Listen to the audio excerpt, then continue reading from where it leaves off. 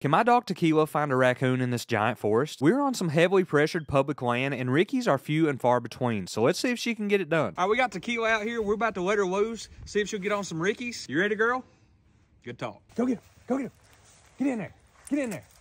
There she goes. We didn't bring Floyd tonight. We only brought Tequila. I trust her nose. I think she'll have us a Rickie up in the tree very shortly. So if you guys are not familiar with this type of tracking system, right here we are, this little arrow, and right there is Tequila. So she went all the way up that tree line, and she is working her way back right now. This will even give us a notification on barks per minute, or if she's treed, it'll say Tequila's treed. Well, she's definitely treed, if y'all can hear. There she is. All right, she's right up here tree. This tree is like laying this way, I believe. Right there's our Rickie. We had 2 den trees, and we finally got one up a tree. We're gonna go up here and check her out, and we're probably gonna get this one down. You did a good job. You got him. Look at that. Yeah. Good girl, Tequila. Good girl.